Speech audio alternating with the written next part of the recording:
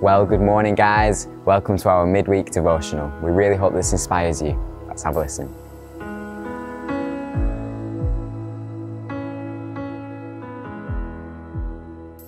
So we're going to be reading this morning from Luke, and this is what it says in Luke 5. One day as Jesus was standing by the lake of Gennesaret with the people crowding around him and listening to the word of God, he saw at the water's edge 2 boats, and left there by the fishermen who were washing their nets. He got into one of the boats, the one belonging to Simon, and asked him to put out a little from shore. Then he sat down and taught the people from the boats. When he'd finished speaking, he said to Simon, "Put out into deep water and let down the nets for a catch." Simon answered, "Master, we've worked hard all night and haven't caught anything, but because you say so, I will let down the nets." When they'd done so, they caught such a large number of fish that their nets began to break. So they signalled their partners in the other boats to come and help them, and they came and filled both boats so full they began to sink. A phrase that we've heard a lot over the last few weeks is unprecedented. We're living in unprecedented times. And what does that actually mean? Well, it means that we've never done this before. It's never been known before. But you know, Jesus' life was unprecedented. Everywhere he went, every conversation he had, everything he did was unprecedented. He brought peace, he brought hope, he brought life, he performed miracles in every situation that he found himself in. And people were changed as a result of meeting with him. You know, everyone he met went away different. And that's amazing. You know, that's incredible because Jesus was unprecedented. His life was unprecedented.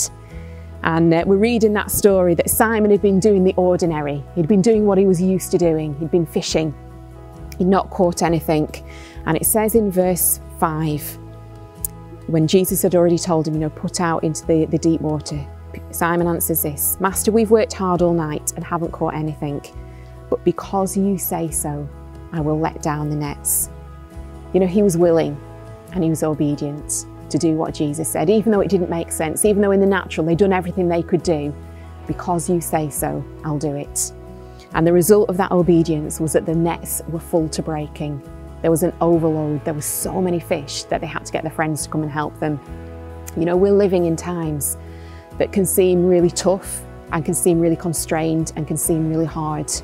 But I want to encourage us to have a willingness and an obedience to Jesus that says, because you say so. Doesn't make sense to me, but because you say so, I'll do it. I'll have that conversation, or I'll pray for that person, or I'll give that money even though I don't have any. Whatever it is, God, I'll do it because I'm willing and I'm obedient to you.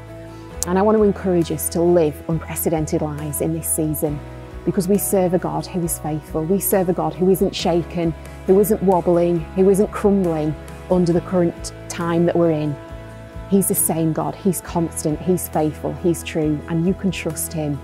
So I encourage you in this season to be ready to step out, to be ready to obey, to be ready to do what God calls us to do. And let's have testimony at the end of this journey that says, this is what God did.